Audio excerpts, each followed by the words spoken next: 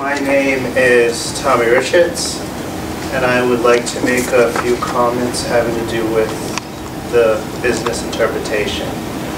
Number one,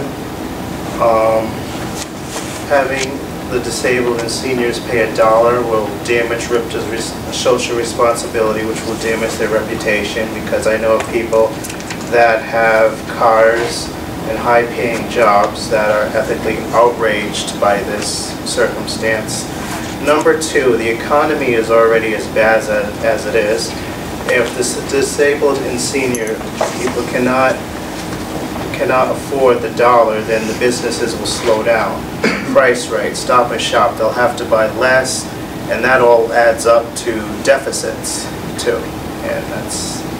And the rest is self-explanatory by the other people's comments here, so I don't need to elaborate on the ethical issues of this circumstance, and that's all I'll say.